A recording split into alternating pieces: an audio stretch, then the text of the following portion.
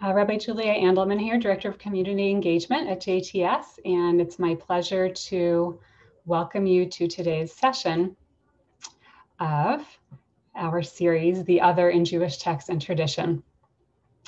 Special welcome to anyone joining us for the first time today, and you can view recordings of past sessions if you'd like using the link in the email that you received from Lynn Feynman this morning. It's funny, I'm coming to this Zoom right after a shiur, a class on Jewish divorce law, and it kind of throws into real relief the role of our session today in the series about the concept of the other. Women in the times of the Talmud were very much other. It's something that's hard about studying Talmud today, and we're so blessed to have scholars like Professor Judith Hauptman who have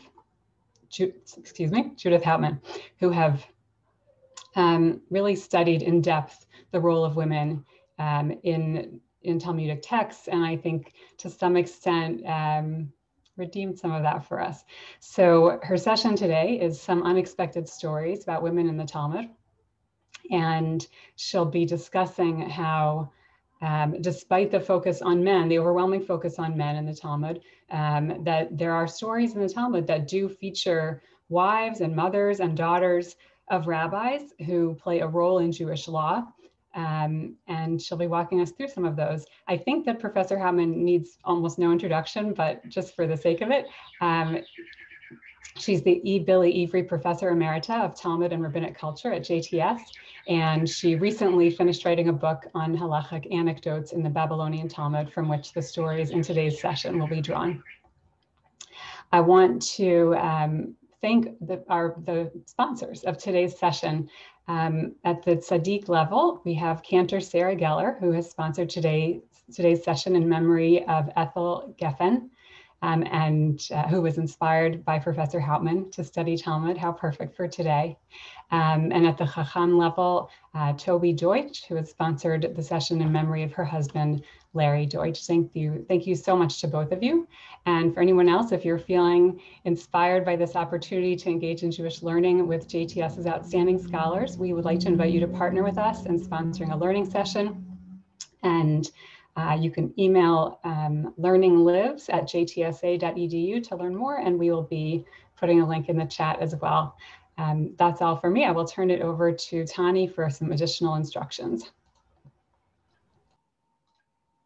Thank you, Rabbi Andelman.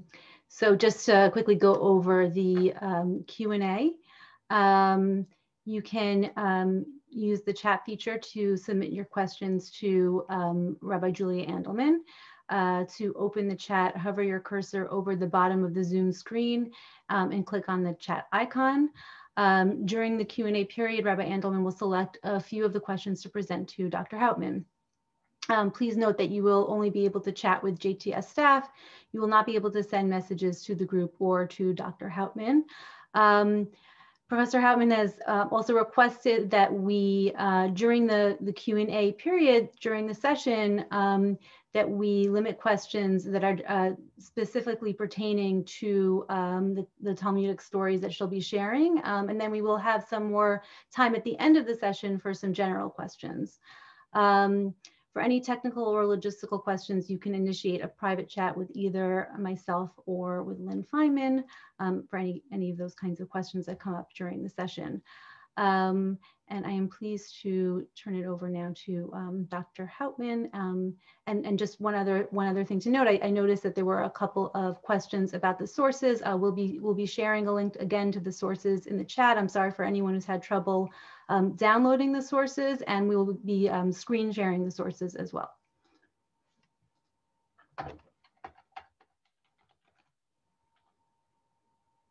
You're still muted, Professor Hauptman.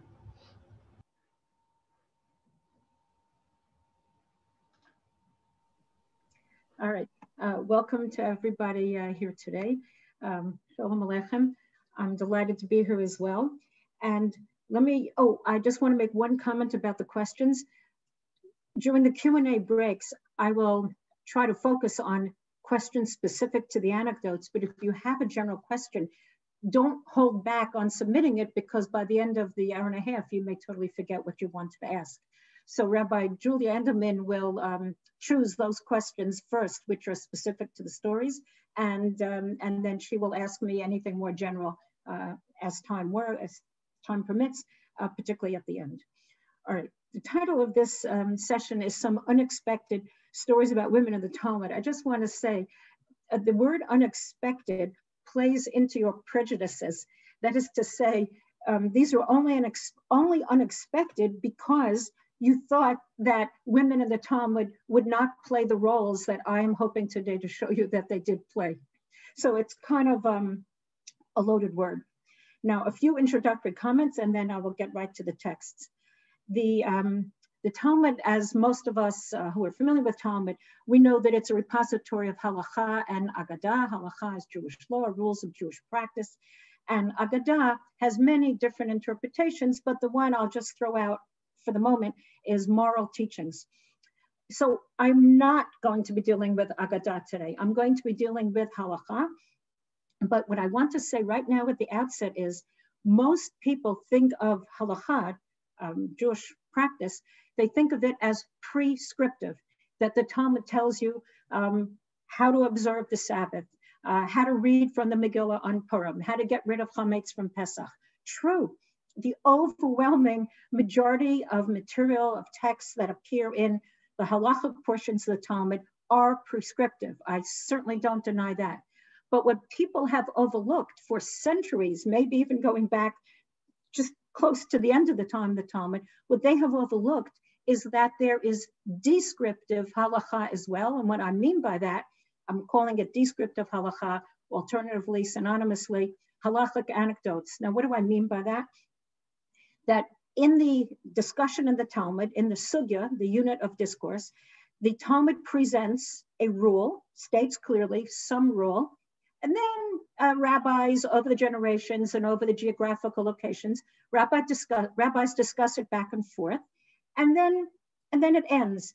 However, in every so often, by that I mean every 3-4 pages in the Talmud, at the very end of the give and take analysis of the prescriptive rule, there will be a descriptive anecdote. It will say, Rabbi so-and-so carried out the halakha in this particular way.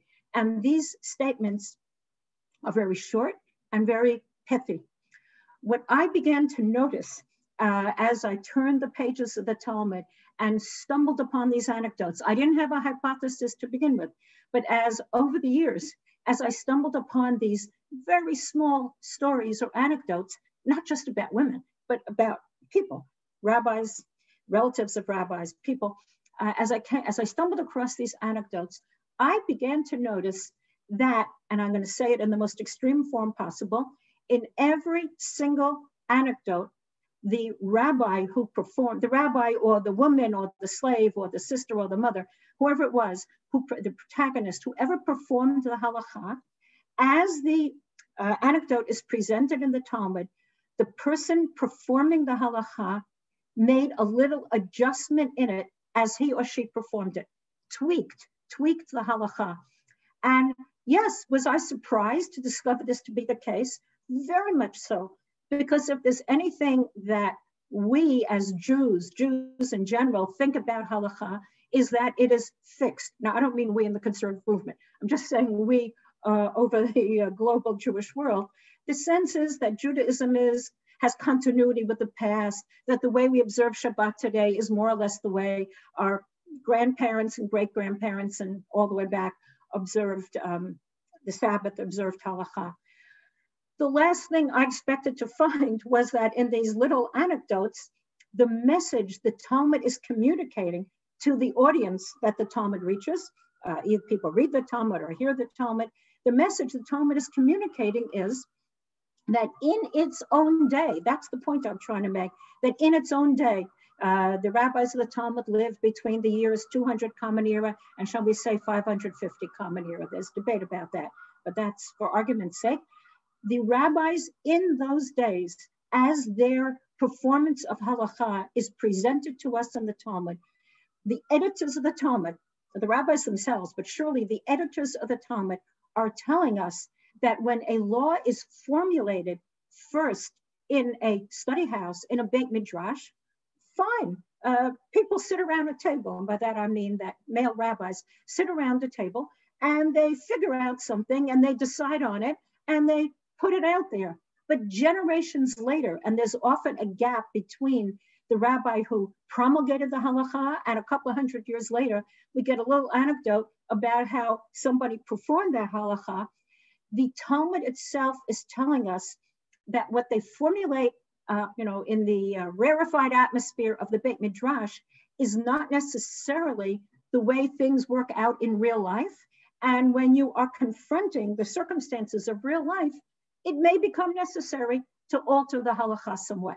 I don't want to belabor that point now. You're going to hear me repeat it a number of times this afternoon, but I'll just make one, I'll state one implication of it. This means that, to my mind, this means that when the conservative movement makes a decision that is different from what the rabbis of the past have decided, and we do know that I now am a member of the CJLS, Committee of Jewish Law and Standards of the conservative movement. When we come out with a new ruling, a new responsum, we are fully within our rights, our halachic framework, when we alter a rule of the past, because my point is that the Talmud itself is suggesting to us that it is okay to make changes in Jewish law over time as circumstances change. That's not the main point of today's session, but I just wanted you to make sure that I do see that as kind of a line continuing from the past to the present. We now turn to the first anecdote. We're going to screen share. Tanya is going to screen share. And the first anecdote comes from Tractate Ketubot. Ketubah is a marriage document. And I need to give you a little bit of background before we get into the text itself. The Mishnah, which is the earlier stratum, the Mishnah states very clearly that a wife owes her husband 7 domestic tasks. Tochenet, ofam, mechabeset, she's to grind the grain, bake the bread, do the laundry, cook the food, take care of the kids, make the bed, and work in wool. These are the obligations that a wife has to her husband. It's understood in Jewish marriage. That's how Jewish marriage works. However, the Mishnah, the very same Mishnah that I just quoted, goes on to say that if she brings one maidservant into the marriage, she can delegate 1, 2, and 3, the first 3 tasks to that maidservant. 2 maidservants, she can delegate more. 3 maidservants, she can get rid of all 7 of her domestic obligations, but she'll need to supervise them.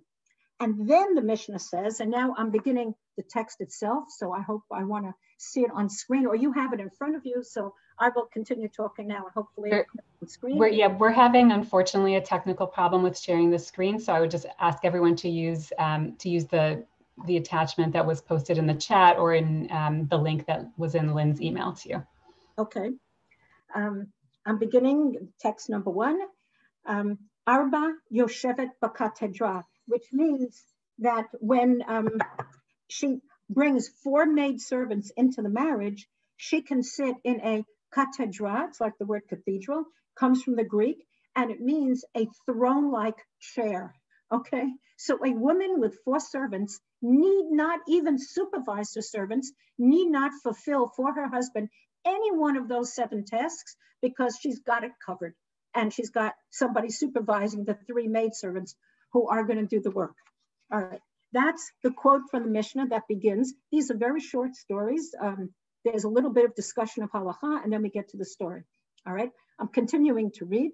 Amar Rav Yitzchak bar Chananya, Amar Rav Huna, Afal Pi Shamru. So this rabbi says, even though the Mishnah says that with 4 maidservants, she can sit in a throne, you know, a lady of leisure, a ladies of lunch, or whatever it's called.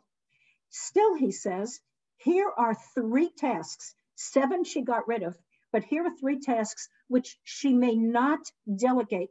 And they are, Abba Mozeget Lokos, she must prepare his wine. That is to say, Mozeget means to mix, because wine used to come out concentrated and you had to dilute it 2 parts, 3 parts with water. So she would prepare his drink for him.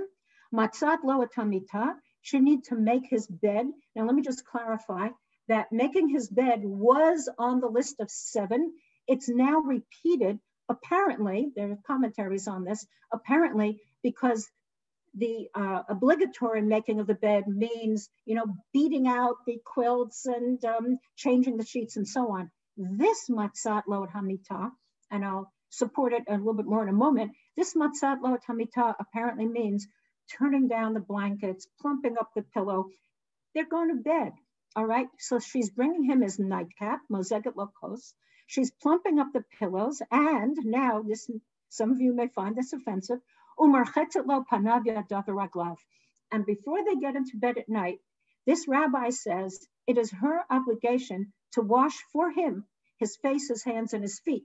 Well, surely if he's been working all day in the fields, it makes sense to get into bed clean. But according to the Rashi's commentary on the Talmud, she engages in these activities for chibah, to make him feel affection for her. Okay, so at the moment, we've got a woman who has 7 domestic responsibilities, which can be offloaded, but then she's got 3 personal responsibilities, which cannot be offloaded. As the commentators point out, you don't ask your maidservant to do this. This is what you are going to do for your husband. Are we picturing a patriarchal society in which she serves him and he does not serve her? Of course, I don't need to say that ever again. It's clear. Okay, but now we get to the next paragraph. Amar Rav Yitzchak bar Chananya Amar Rav Huna. This is the same pair of rabbis. Rav Huna is a giant in the Babylonian Talmud, and it is his student, Rav Yitzchak bar Chananya, who's transmitting to us the first teaching, which I just mentioned, those 3 responsibilities that she has to him not to delegate. And now he says the following: Kol malachot shehayisha osa leba'ala, nida osa leba'ala. All those tasks which a woman is expected to perform for a husband, we've been through them, the 7, let's say she doesn't have maidservants, and then the 3 more, the personal ones. Even when she is nida, even when she is a menstruant, even in the days of blood flow, she still is obligated to perform the 7 for her husband, either delegate or perform herself. But then he goes on to say, so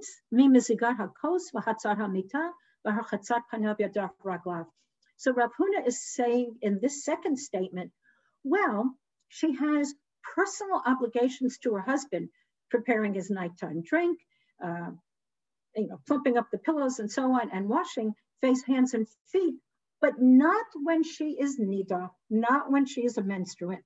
And although he doesn't explain, it's pretty obvious, and again, the commentators say it more explicitly, that these kinds of activities are erotic in nature. And if she engages in these activities when sex is not permitted to take place between a husband and a wife, she will be tantalizing him. She will be erotically, arousing him, and it's not going to end well. So this rabbi, just to summarize right now, and we're getting to the anecdotes in a moment. So far, all we've done is prescriptive halakha. Next will come the descriptive. So just to summarize, a woman has obligations to her husband at night, so to speak, in the bedroom. I'm not sure how much privacy they had back then, but be that as it may, bring him his nightcap, plump up the pillows, turn down the blankets, and wash face, hands, and feet. Yes, and they are erotic activities, so they may not be performed. These additional 3 may not be performed when she's a nida. Okay, this is not hard to understand. Now the Gemara comments on what Rav Huna said. Umizigat hakos, I'm down to the bottom of the first story, pouring him his nighttime drink.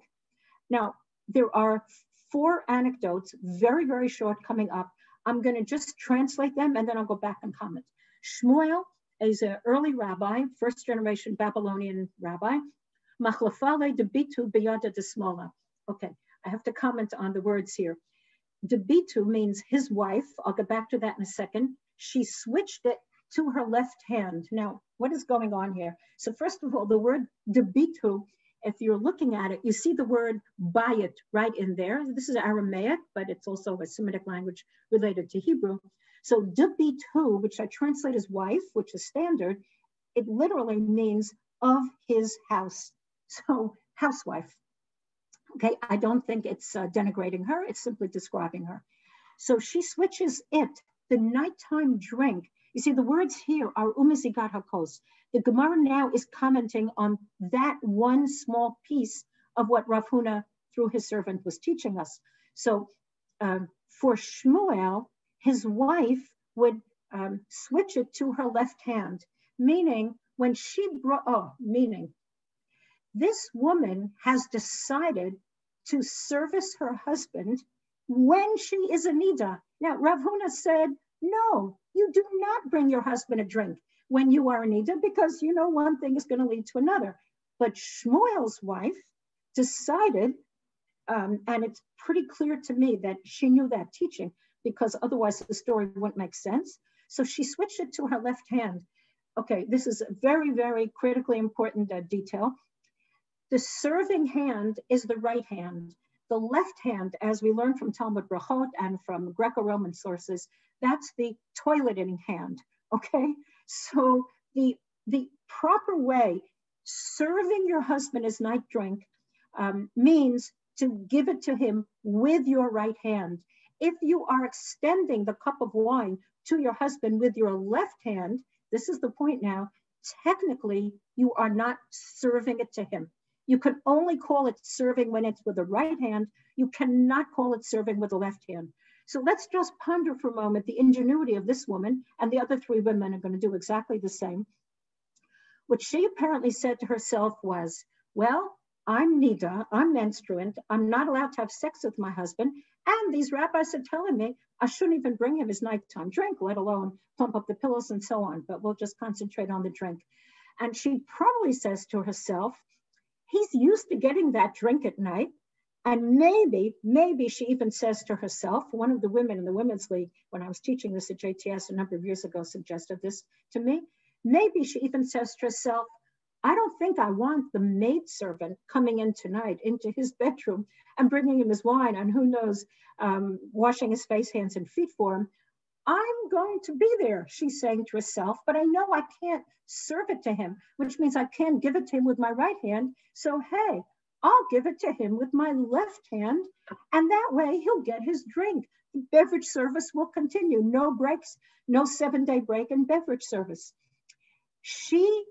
I'm getting excited about this because this is one of my all-time favorite sugyot, the units in the Talmud.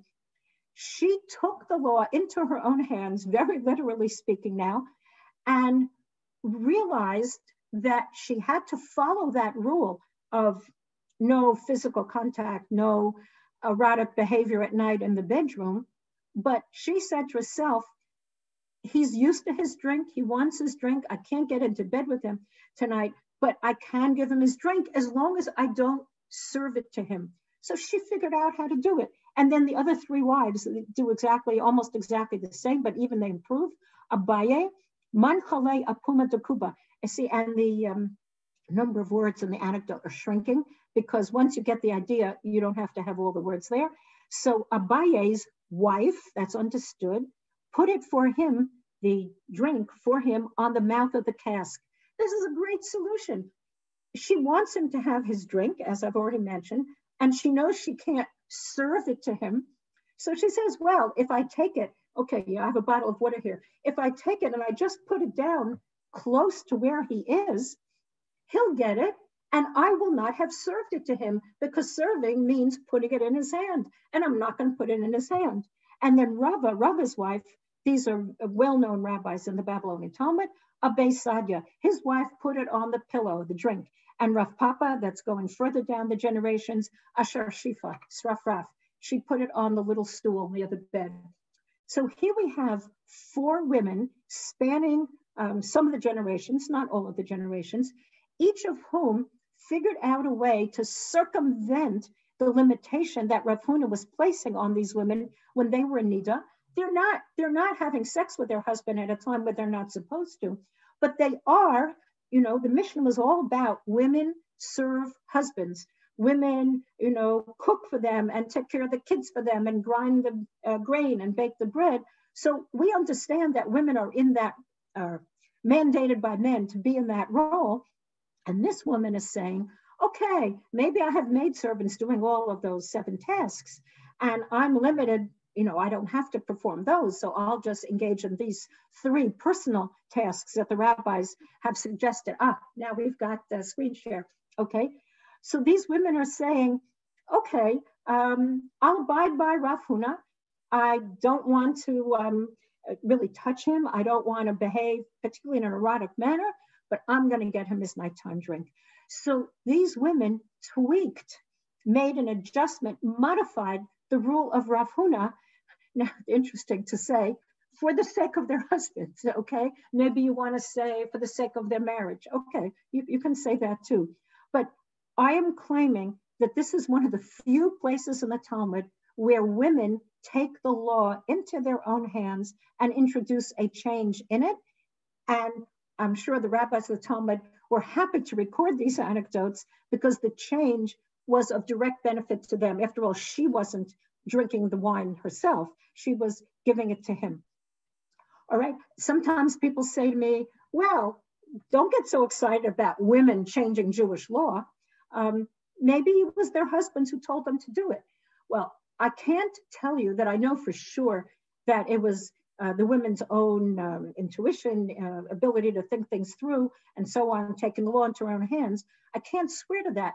But I read enough Talmud to tell you that if the Talmud is presenting it to us as this is what she did, then I think the Talmud is telling us she, meaning all these 4 women, she solved the problem. It was not he who told her what to do. And the thing that I believe I did not mention earlier was these little anecdotes, which I put in bold, they're right there, these little anecdotes end the discussion. What continues right after this in the Babylonian Talmud is a different statement of Rav Huna on something totally unrelated to what we've been discussing. So this is another very important point about these little anecdotes. I don't know if I'll say this again, so I'm just going to say it now for one time. And that is the anecdote in 99 cases out of 100 ends the discussion, which means no commentary on it, not by later rabbis, not by anonymous rabbis, and, you know, by nobody actually. It ends the discussion, which means the anecdote, we rule according to the anecdote. It is generally true in the Talmud that the latest generation commenting on the halakha, we decide according to that. And yes, I have looked this up in the Shulchan Aruch, and this is exactly what the Shulchan Aruch says.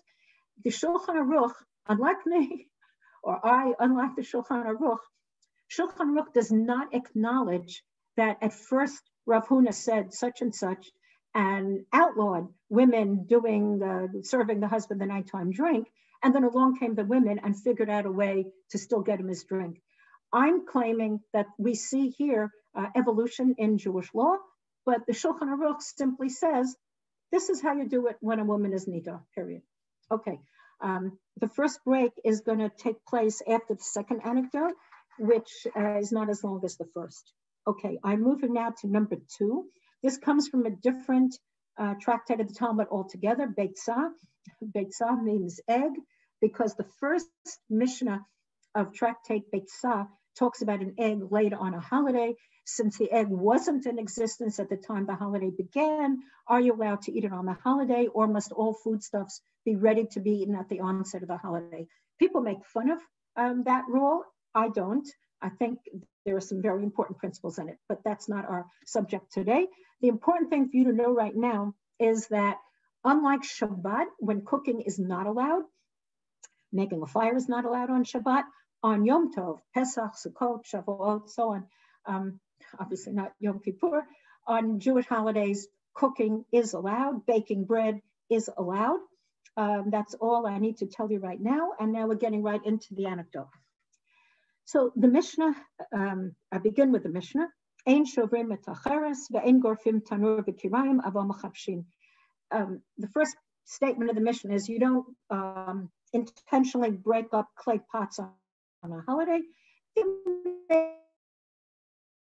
be a reason you want to break up a clay cure. You may be using it for various kitchen tasks, but okay, I'm not addressing that.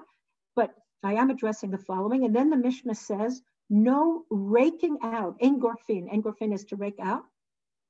No raking out an oven or a stove, kirayim is a stove, on Yom Tov, avam mechabshin. To rake out means, now if you can imagine an igloo, they had stoves that, not inside the kitchen, but out in the courtyard, or a number of families shared it. It was a small structure shaped, round, dome-like, like an igloo with an opening.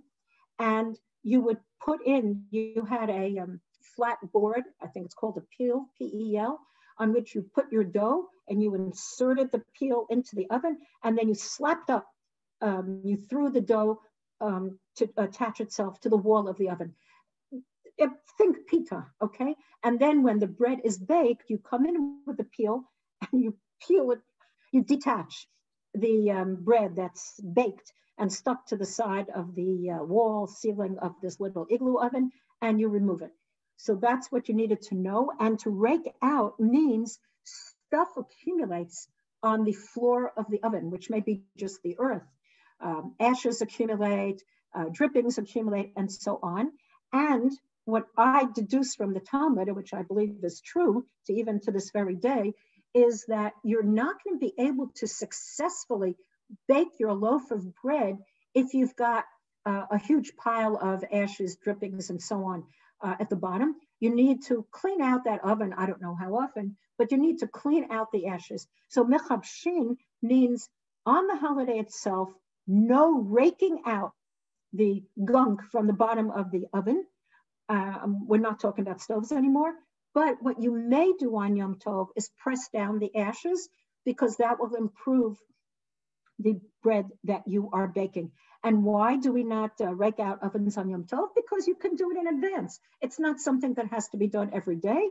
So minimize the activities that you are engaging in on Yom Tov, which in a sense could be construed as, by compromising the sanctity of the day. There's no need. Do your grifa, your raking out, before Yom Tov.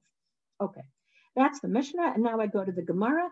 The Gemara says, Ein gorfin tanur v'chirayim. That's just a quote from the Mishnah. I am skipping the next two lines because I'll return to them, because I want to read the pieces of this sugya in chronological order. So I'm going to the last piece, which is in bold letters. Davitu de Rabbi Chia. Now you already know that Davitu was his wife. So Rabbi Chia's wife, Nafala Aricha betanura biyom hatava. What happened to Rabbi Chia's wife is that an aricha, a brick, fell down, nafala, into the oven on a Yom Tov. Oh my goodness, you've got a brick in the oven. It sounds like a hole in the bucket, but you've got a brick in the oven on Yom Tov. Your bread is going to burn. It's not a good situation. And yes, we do know that unless you had a bakery nearby, you were baking bread every day in the ancient world, which is another good reason why you would have maidservants take care of some of these backbreaking activities for you. So we've got a woman confronting a difficult situation. What is she going to do? If she puts the dough into the oven with a brick on the floor of the oven, the bread is not going to bake well. If she doesn't bake the bread on the holiday, her husband is virtually certain to be angry with her. Bread is staff of life, basis of the meal, and so on. So what is she going to do? And what she apparently does is consult her husband, who is Rabbi Chia. And it's important for you to note that Rabbi Chia is a transitional generation. He's at the very end of the period of the Mishnah, and therefore the very beginning of the period of the Gemara. You can call him an Amora, a Gemara rabbi, or you can call him a Tana. Most of us, generally speaking, we call him an Amora, very early Amora. So she apparently comes to her husband, because what we have here is his response. Amar la Rabbi Chia, so he says to his wife, Chazi, look, lady, look, honey, Da'ana rifta malyata ba'ina. Look, I rifta bread malyata, excellent ba'ina, I want. Which means, honey, you go and bake me really tasty bread. So what is he saying to her? He's saying to her, go and rake out that oven. All right, now the question is Rabbi Chia opposing, conflicting with the rule in the Mishnah, which says no raking out the oven on a holiday? Well, yes and no. He's not saying to her it's okay in general to rake out an oven on the holiday. What he's saying to her is, in this unanticipated, unforeseen circumstance of a brick in the oven that's going to ruin the bread, in this kind of circumstance, we'll call it b'diavad, after the fact. That is to say, Yom Tov began and you thought everything was fine and you had probably had raked out your oven before Yom Tov, but oh my God, you come there in the morning ready to put in your dough and you see a brick in the oven. So you run and you say to husband, what am I going to do? And he says, you get me tasty bread, which means he is tweaking the law. Okay, she is not tweaking the law. She is the trigger here. She comes to him and says, what am I going to do? Which, by the way, clearly means she knows she is not allowed to rake out the oven on Yom Tov. Now, some people say to me, so big deal if she knew she not allowed to rake out the oven. Don't women learn all these things from their mothers? Well, yes, I do think women learn a lot about Jewish practice from their mothers, their aunts, and so on, other relatives, other women. But the rabbis are coming out with new rules day after day, week after week, month after month.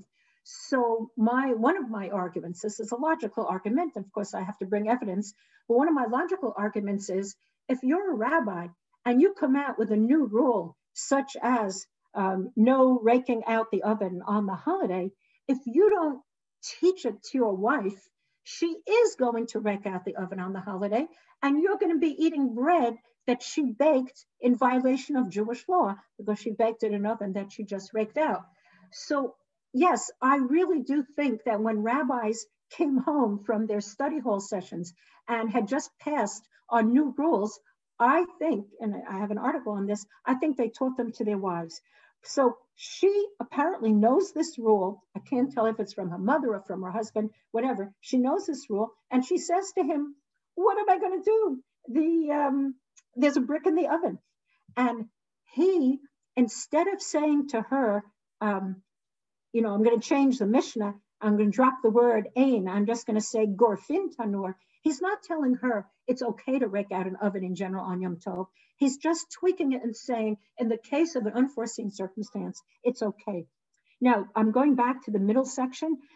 Tani Rav Chia Bar Yosef Kameh de Rav Nachman. This is happening later than the anecdote we just read. And this is a rule put forth in the presence of Rav Nachman, who is a leading Babylonian rabbi. Apparently, based on the anecdote, the modification of the Mishnah is as follows. If it's impossible to bake unless you first rake out the oven, of course, we're talking about on a holiday, mutar, it is permitted. In other words, the Mishnah is the Mishnah, no raking out ovens on the holiday. But here's the exception to the rule. If something happened that prevents you from baking your bread on the holiday, unanticipated, you did everything you were supposed to do on Friday, the day before the holiday rather, and then something happened, then you can go ahead and rake it out on the holiday. So I can't be sure, but it seems to me that the anecdote led to that exception, that tweaking of Jewish law. Now, the interesting thing is that the Talmud Yerushalmi, the parallel Talmud from the land of Israel, has the story, but with certain changes. And I see that I'm going to go through this text fast, this Yerushalmi, and then we're going to break for Q&A. Birtei Rabbi Chia Rabba atat mefa go tanura. The daughter of Rabbi Chia Rabba means the great Rabbi Chia, she came to bake in an oven, obviously on a holiday, because that's the context. Ashkacha kippah begabe, and she found a rock. Here the word kippah means a rock, inside the oven.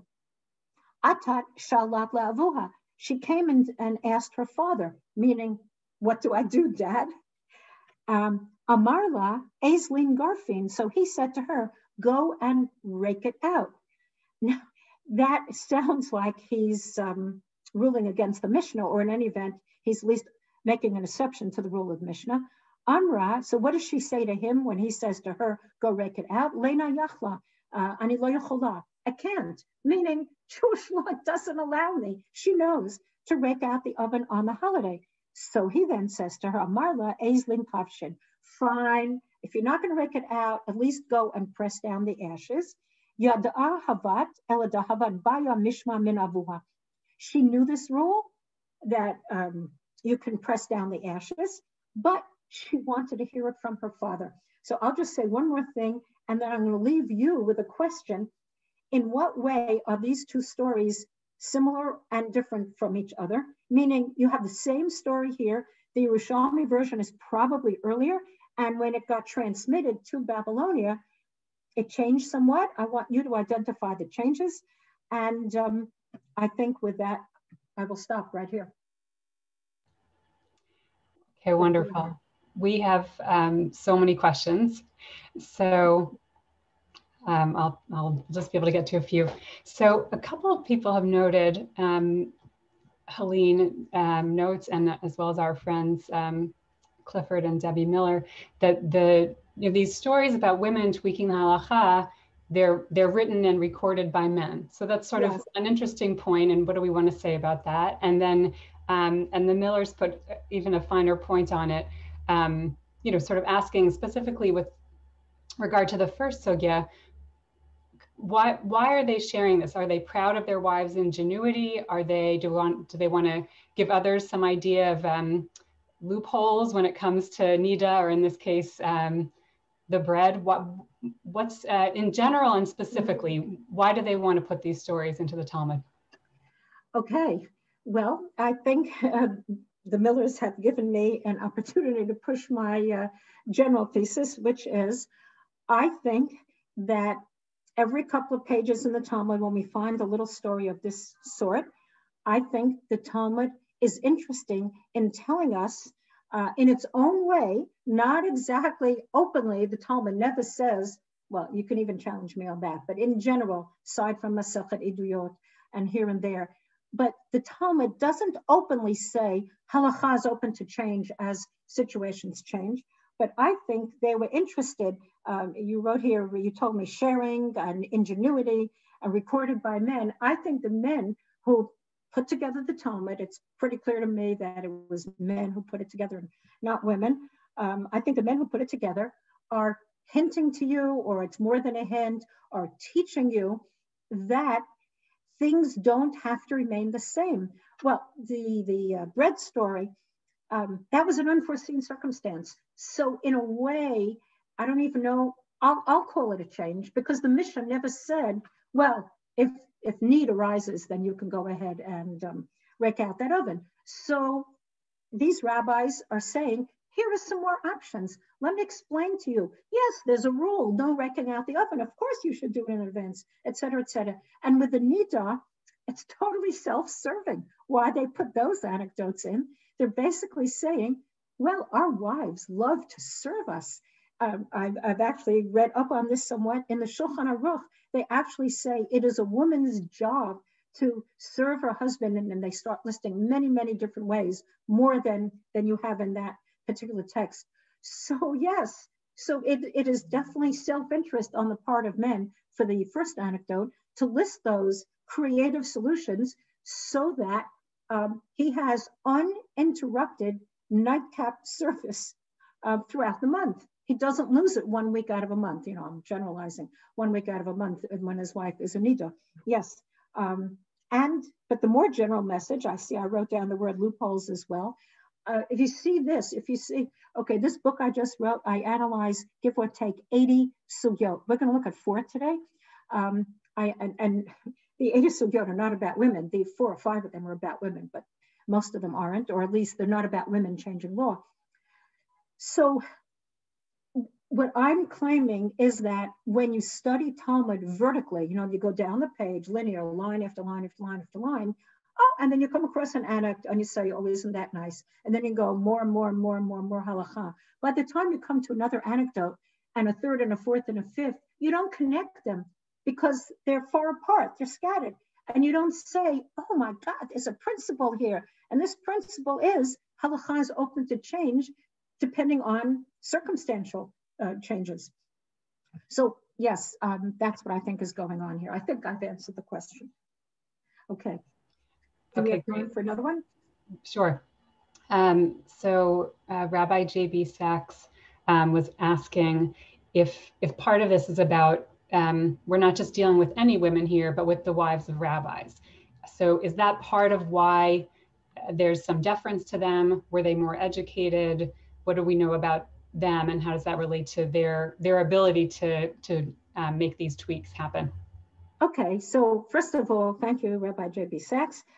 It's unfortunate that just about every anecdote that involves a woman in the Talmud, these women are close relatives of rabbis, sisters, daughters, mothers, what I leave out here? One more, mothers, sisters, daughters, wives, yes, obviously. The stories in the Talmud are about women that the rabbis know well.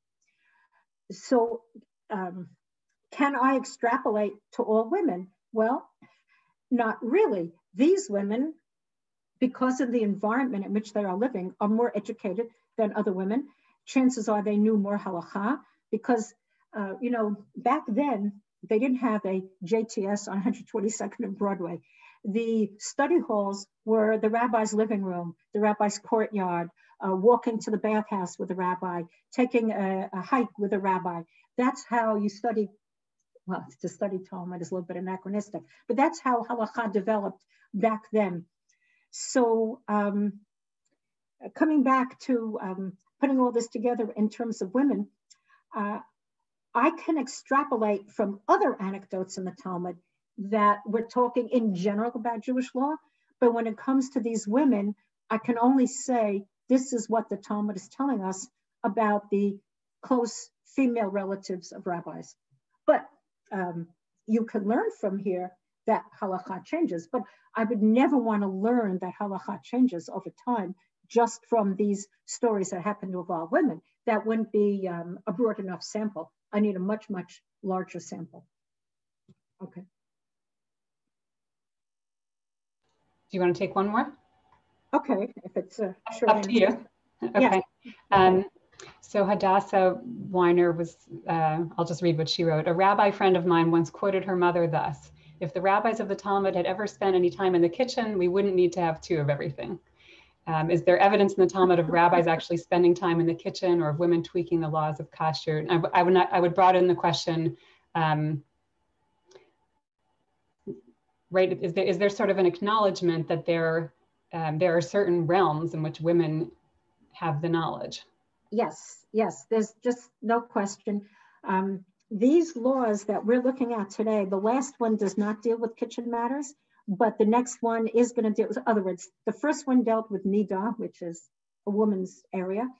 The numbers 2 and 3 deal with food and kitchen, and the last one is going to deal with something entirely different. We'll get to it. So it is rather clear to me, and I've written about this in a different article, that men, rabbis, did not step foot in the kitchen. And that's why I say that if they're going to tell you how to search for chametz, or how to kasher pots, or whether you need to break your clay pots and not to eat out of chametz dishes on Pesach, they need, if they're going to pass those rules in the study hall, they are going to wind up eating, I'll go to the extreme case, they're going to wind up eating chametz on Pesach, 11 products on the holiday of Pesach when it's forbidden, unless they teach the new rules that they've just come up with in the study hall, unless they teach those new rules to their wives. So yes, I will also say that of these 80 anecdotes or so that I talk about in my book, no, this I can't say that,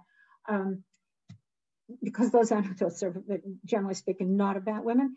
Okay, but I will just say that the stories about women, more often than not, and not just today, obviously, but many other cases, more often than not, place women or have women discussing food issues, kitchen issues, and so on. Yes, that was the stereotypical role of women back then, women in the kitchen, and men didn't step foot, except for one thing I have to say, which I don't live in the suburbs, so I don't have a grill, but according to the Talmud, when it came to grilling meat, firing up the oven, the grill, it was men who grilled the meat back then, and people tell me that in suburbia, it is men who do the barbecue. But aside from that, they did not step foot into the kitchen, and barbecue was outside, so they did not step foot into the kitchen. And then you're going to ask me, what were kitchens like in those days? I've tried to look into this, and it seems that kitchens were open air. In other words, I'm talking about that igloo oven that was definitely not inside the house, that was outside the house, and that's how it worked. Okay, I will continue now with anecdote number 3. I think I'm going to do 3 and 3, and we'll take a short break, and then 4. Okay, 3. Hulling barley on the Sabbath. This is again from the tractate called Beitzah, so I don't have to say anything about it. And this is what you need to know. I didn't know the words hulling barley till I started learning this sugya, and then I looked up the English translation. When I go to the supermarket and I buy a bag of barley, it'll say on the bag of barley, pearled barley. So I thought, oh, it looks like little pearls. Well, I don't think that's the origin of it. To hull barley means to remove the outer husk, and then to pearl barley. Pearled barley is barley which is already hulled, meaning it's had not just its husk, but its bran removed. Okay, I hope that's clear. So what we're talking about here in this sugya is not pearled barley, but hulling barley, which is removing the outside of the kernel of barley. And yes, so the other thing I need to tell you is that, well, let's just get into the sugya, and I will give you information as the need arises. Okay, Tnan Hatam, Hamakalef Seorim. If you are hulling seorim of barley, if you're hulling grains of barley, meaning peeling, removing the outer layer, Mekalef achad achad v'ochel. You may, one at a time, hull the grains of barley and pop them into your mouth. By the way, I didn't address the words Tnan Hatam. I will go back to those in a minute. V'im kilef v'natam l'toch yado chayav. But if you hold your grains of barley and then you put them, you cupped your hand and you filled your hand with hulled barley, you are liable. So the question is, liable for what? This Mishnah, as I say in the English, comes from Ma'asrot. Ma'aser means a tithe. So these are the rules of tithing are as follows. If you're just going to hull enough barley to pop it into your mouth, to eat it like a snack, to eat it, like popcorn or like potato chips, one at a time, it's not a meal, it's just a snack. Well, that grain that you brought in from your own field and that you snack on, you're not liable to give tithe to the Levite from snacked barley. But if you hold enough to have a whole handful of barley, you are liable from that larger amount of hulled barley to give 1/10 of it to the Levite. Chayav means liable. What did I translate here? He is liable to tithe, meaning you're obligated to tithe. Okay, so far this has nothing to do with women, but let me just point out that the tractate is Beitzah, which is about preparing food on a Jewish holiday. And the opening statement has to do with tithing grain that you bring in from the field. That has nothing to do with the Jewish holiday, but we will see in just a moment what the connection is. Amar Rabbi Elazar, v'chein l'Shabbat. Rabbi Elazar is a rabbi in the Gemara, so he's not a Tana, not in the period of the Mishnah, he's in the period of the Gemara, and he says, and the same holds for the Sabbath, meaning the notion that if you, on the Sabbath, hull just a few grains of barley, and so to speak, and pop them into your mouth, then you have not violated the Sabbath by threshing on the Sabbath. Threshing is one of the 39 forbidden labors, according to Mishnah Shabbat, forbidden labors to engage in on the Sabbath. But Rabbi Elazar is obviously also saying, just a snack amount, fine, you haven't violated the Sabbath by hulling a few kernels of barley. But if you hull enough barley on the Sabbath to fill a hand, a significant amount, then you have violated the Sabbath. All right. So he's taking that distinction that was made between a snack and a meal over there in Masrot, Mishnah Masrot, and applying it to the Sabbath. All right. Now it gets a little complicated. Ini, is that so? Okay, this is the anonymous voice of the Talmud's editors saying, is that so? Meaning what Rabbi Elazar just said that you're not allowed to do on the Sabbath, meaning whole, a handful, is that really so? V'harav makalfale debitu kase kase. All right, you see the word debitu again, his wife. So Rav's wife peeled for him on the Sabbath, kase kase, cupfuls and cupfuls. For Rabbi Chia, makalfale debitu kase kase. Rav and Rabbi Chia are related. Rabbi Chia is the uncle of Rav. Rabbi Chia is the land of Israel. Rav is in Babylonia. So here are two anecdotes, very, very brief, just a report of, in these two homes, the wife of this rabbi, Rav or Rabbi Chia, on the Sabbath, hold for him significant amount of barley. And really, did they violate the Sabbath? How can what Rabbi Elazar be true? How could Rav and Rabbi Chia have allowed their wives on the Sabbath to hold for them significant amounts of barley? That's a violation of the Sabbath. Serious problem, by the way, okay? It looks as if rabbis are tolerating, okay, in the kitchen, but still, they apparently know about it. They get to eat. You don't cook the barley on the Sabbath. You're just snacking on it, okay? So these rabbis, their wives prepared them a snack on the Sabbath, fed it to them, and my God, according to Rabbi Elazar, this is a violation of the Sabbath. I'm not commenting on generations at the moment, all right? So that's the question. Rabbi Elazar says you can't hold cupfuls or handfuls, same thing, on the Sabbath of barley, and these two women did it. The anonymous editor answers, Ela itmar, asefa itmar. Okay, this is probably the most complicated Talmudic move that we have today in this particular session, which means Rabbi Elazar's comment was not to be understood in relation to barley, which is the first clause of the Mishnah. When he issued that statement, 2 words, v'chein l'Shabbat, same rule applies to Shabbat. When he issued that statement, he was really talking about the second clause of the Mishnah about wheat, about removing the bran, the husk, and so on from wheat. And then they just quote the second part of the Mishnah, Hamalel mililot shel chitim, when you winnow, what do I have here? When you winnow ears of wheat, I'm going to read my own translation.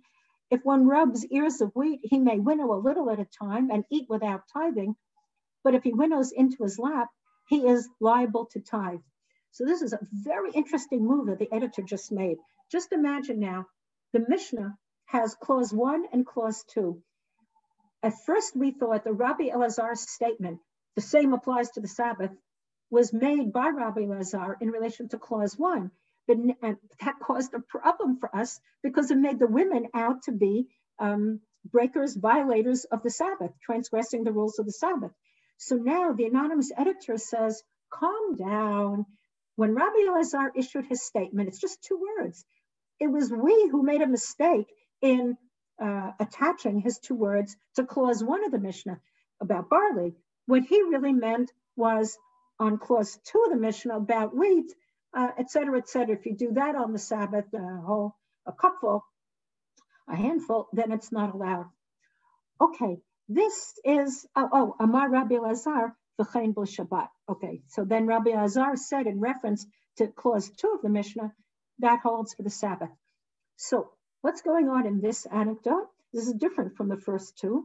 Here we have women who were doing what they were doing on the Sabbath, hulling cupfuls of barley as a snack, by the way. You can just do 1 at a time and pop it in your mouth. but they were preparing it for their husband. So they didn't just throw one kernel to him at a time. They prepared cupfuls and then they brought it to their husband.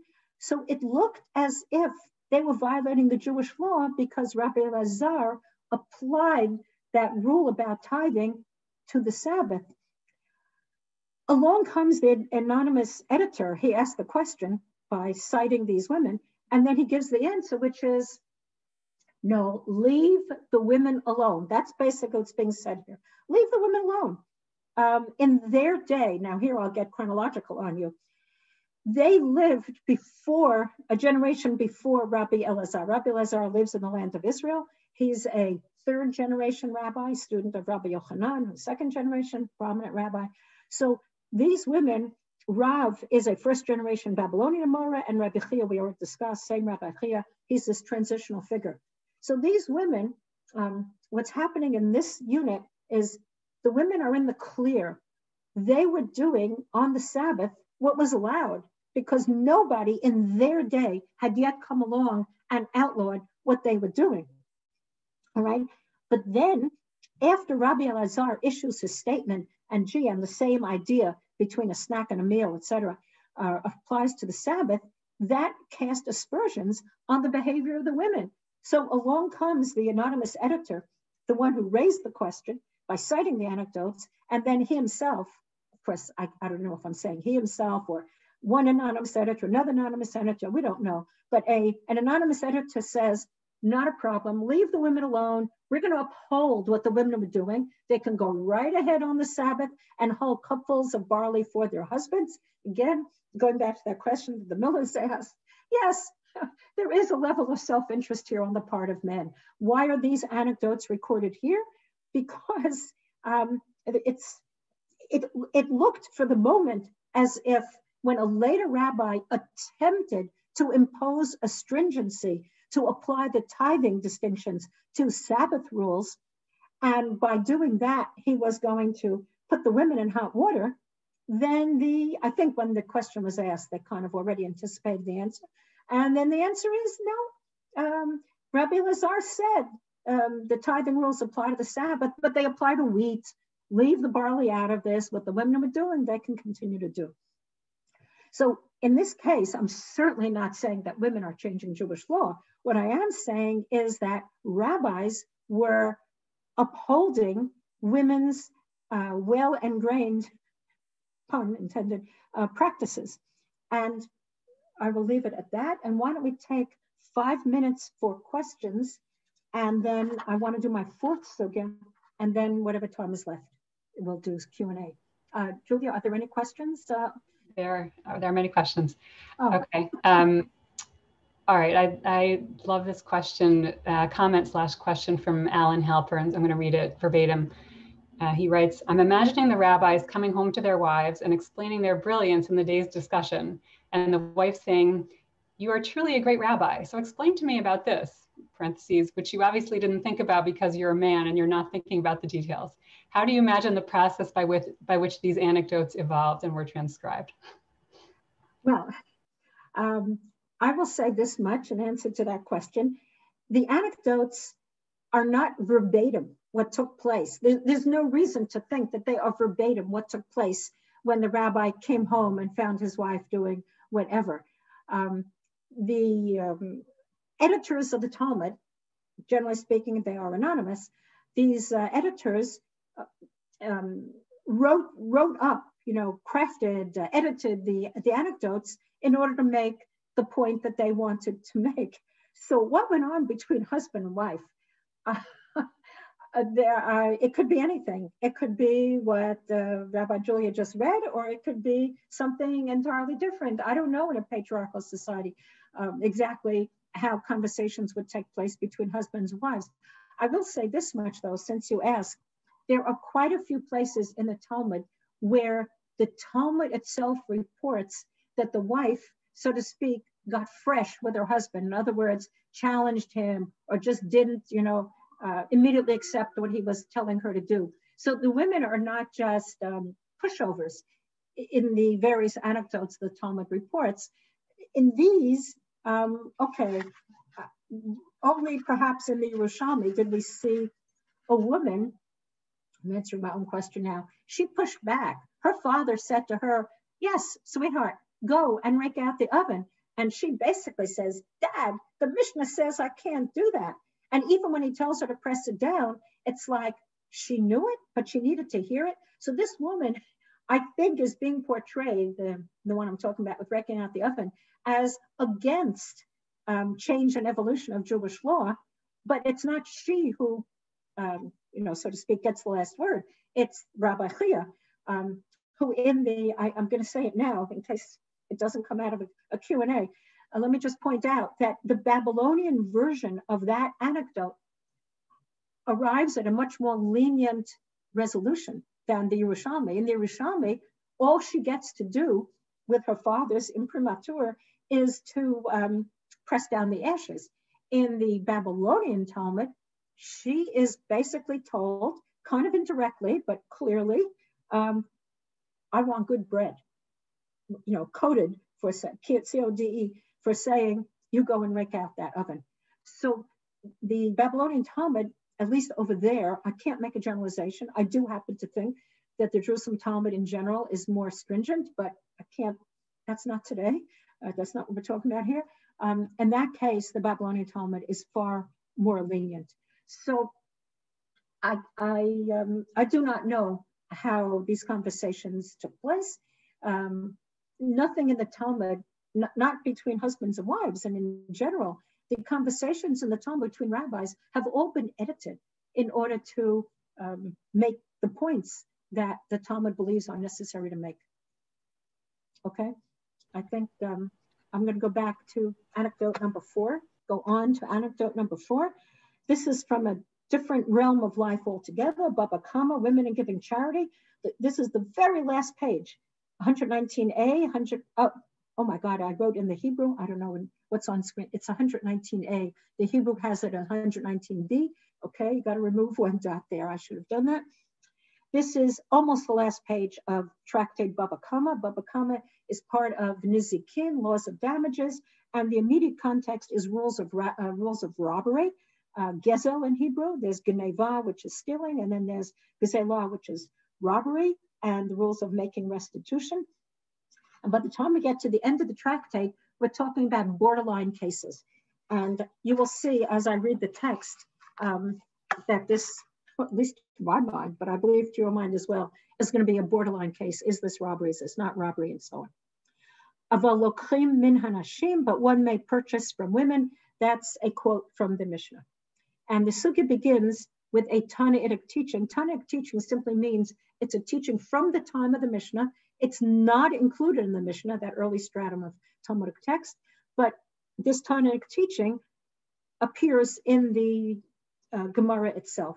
The Gemara itself is a combination of many Tanaitic teachings, Midrashim, Amoraic teachings, and then anonymous teachings as well. Okay.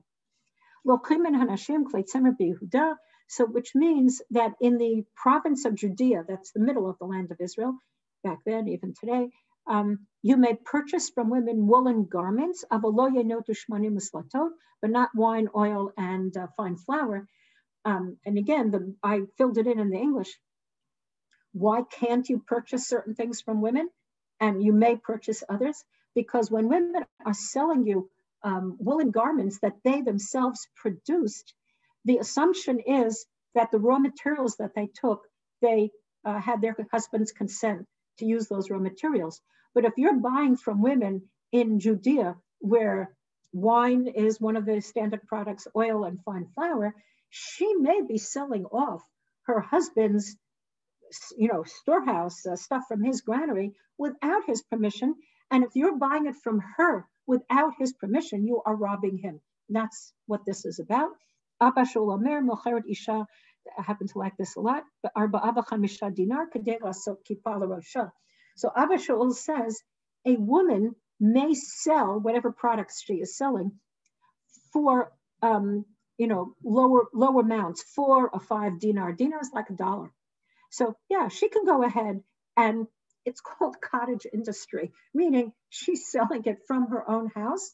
She's producing, she's knitting, she's cutting, she's sewing, whatever it is.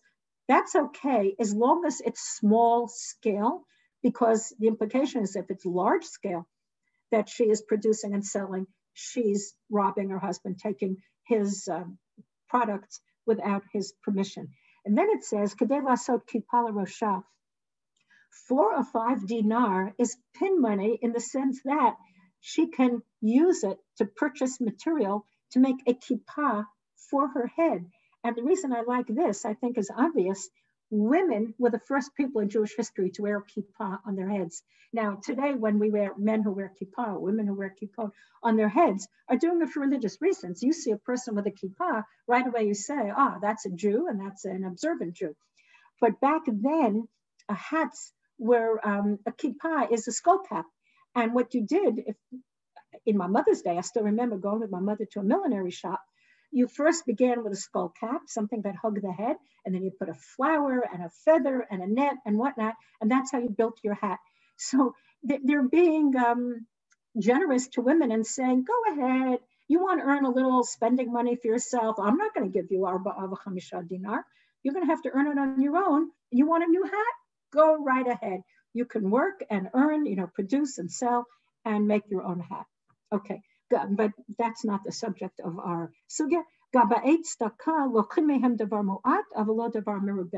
Charity collectors may accept a small donation from a woman, but not a large donation. I'm going to skip the rest of the Mishnah of this Talmudic teaching because I don't want to run out of time.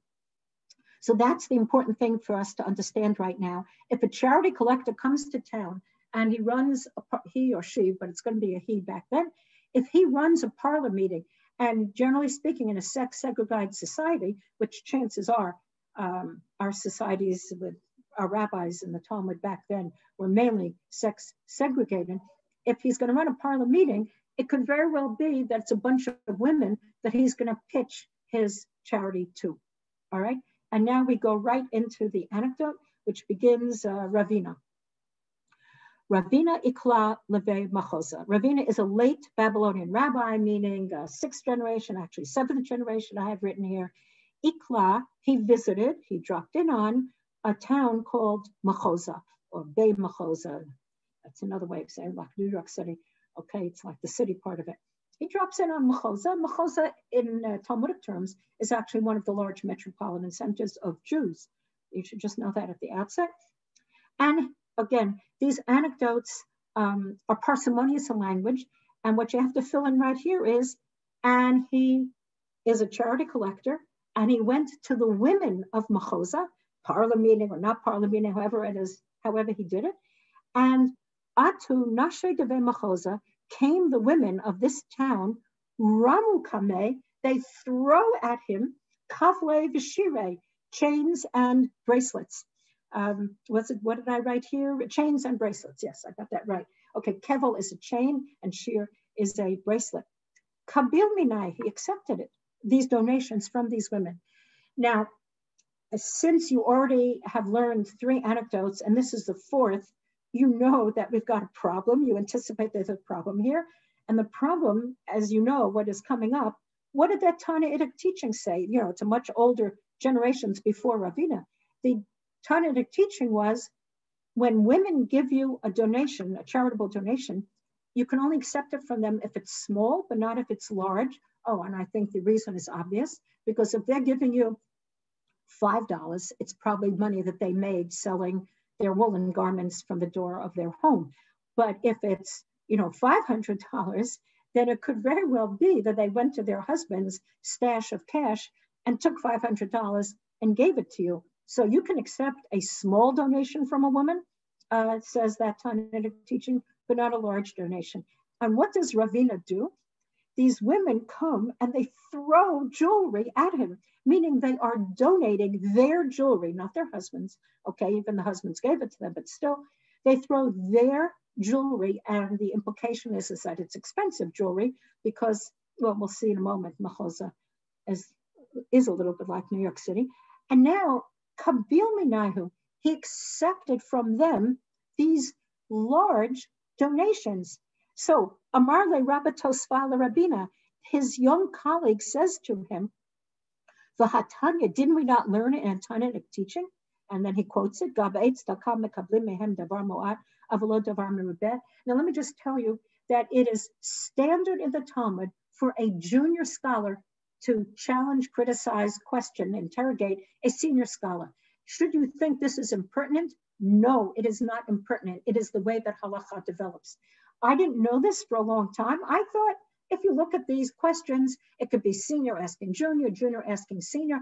I did a study recently of the term etive, means he challenged him with the Talmudic text, and it's invariably a junior scholar listening to what a senior scholar just taught and saying to himself, wait a second, that senior scholar is saying something different from what I learned, yesterday or last month or from a different rabbi. And then you challenge him. And then what does a senior scholar do? He defends whatever it is he said. And in this case, he's going to defend whatever it is that he did. So we have Ravina accepting from women expensive jewelry against the ruling of the Talmudic teaching. We have Rabbi Tosfa challenging his senior colleague, saying, how could you do such a thing? And now the last line, Amarle, Hane livnei machoza davar mu'at ninhu.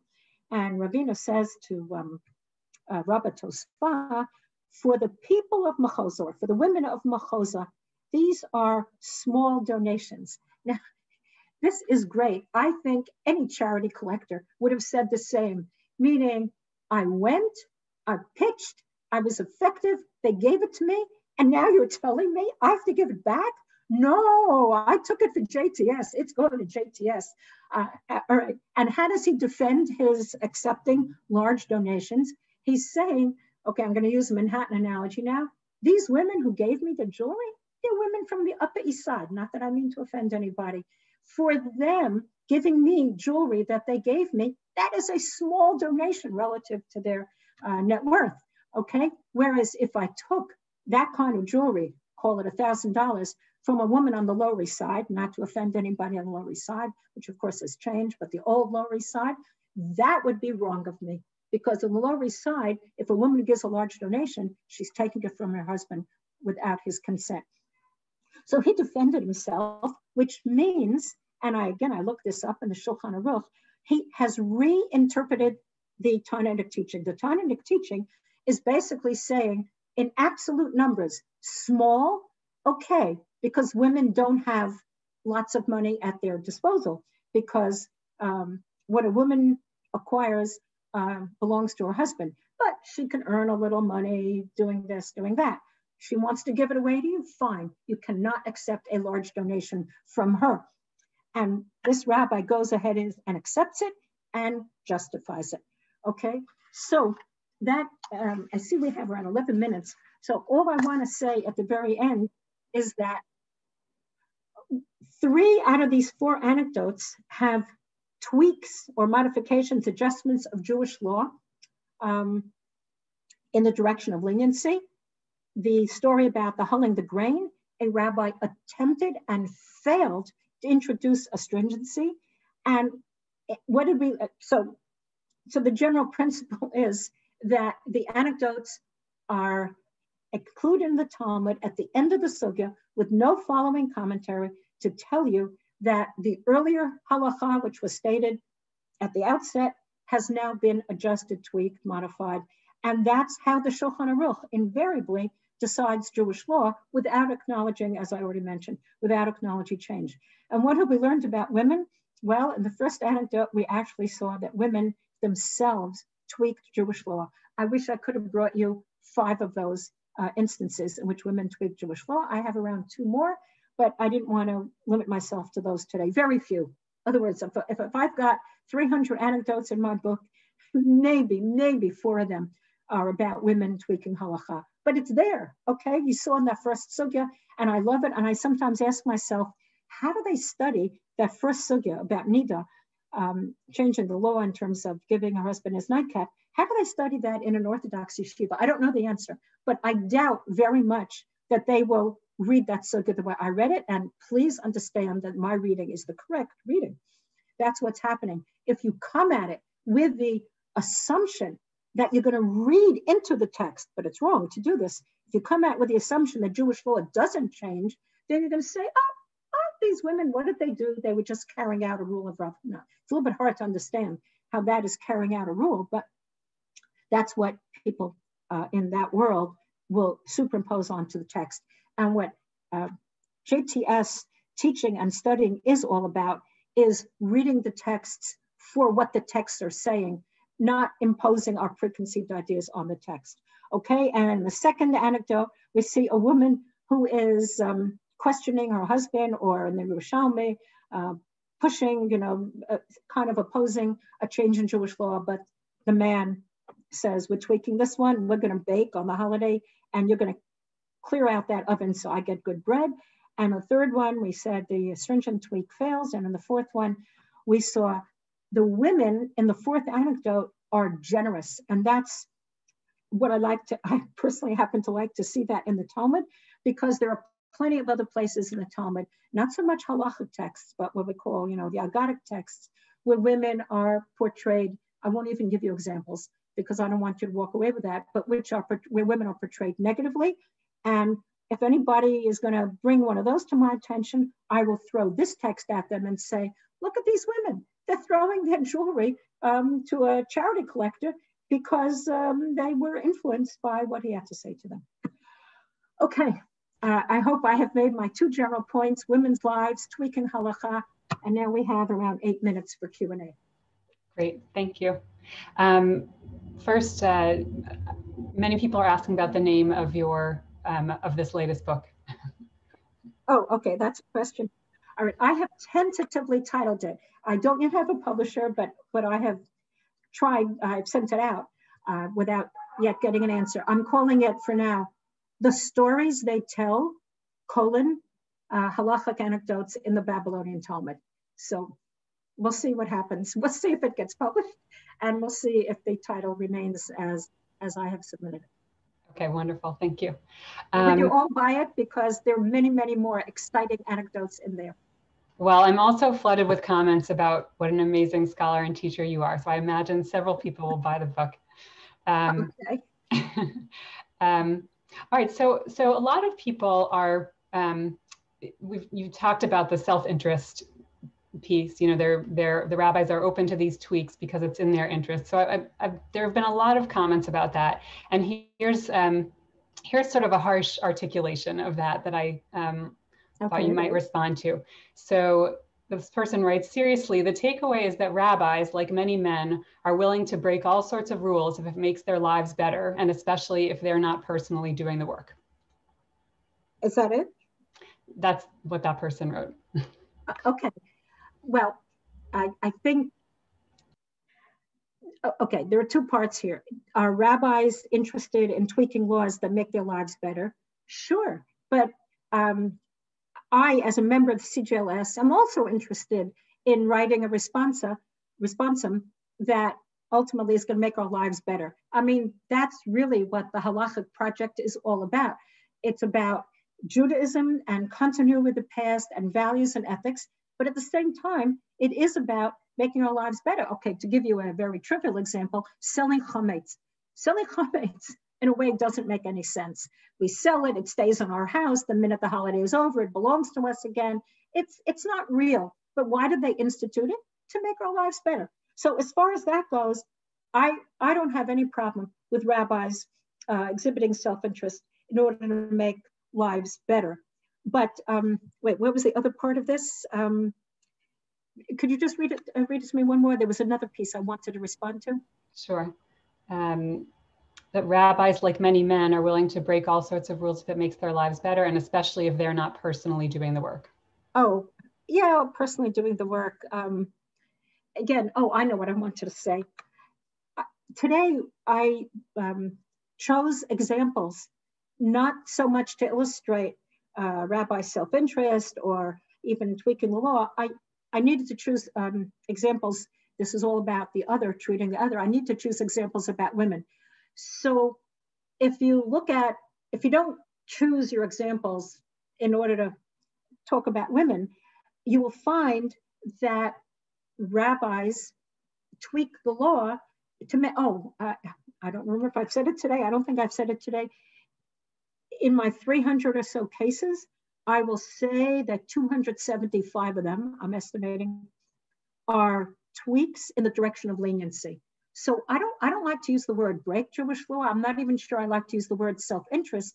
I will simply say that the short anecdotes that end a sugya, a unit, that have no commentary following them, which become the last word, which then get enshrined in the codes of Jewish law, for the most part, these are moves in the direction of leniency. Even today, taking large donations, interpreting the word large and small as relative rather than absolute, that's a direction, a challenge. I think it's called leniency. Raking out the oven, if there's a brick in it, that's a leniency. Hulling the barley, leaving the women alone, well, that's not a leniency, that's just leaving them alone. And the nida thing at the very beginning, figuring out how to serve men wine when you're a menstruate and off limits to him sexually speaking, that is also a leniency for men. But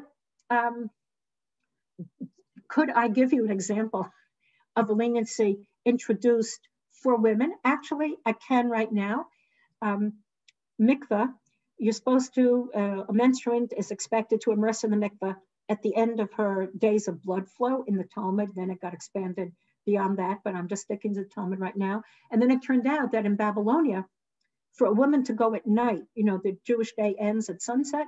So at the end of the 7th day that night, she's expected to go to the mikveh and then resume relations with her husband. It turned out that if she went at night, there could be a wild animal that could accost her.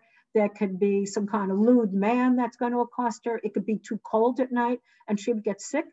And I'm going to tongue tie in a moment. So they instituted a change that for any one of those reasons, which you could give to stop women from going at night and telling them to go to the mikveh the next day in the daytime, that became the rule in the Talmud.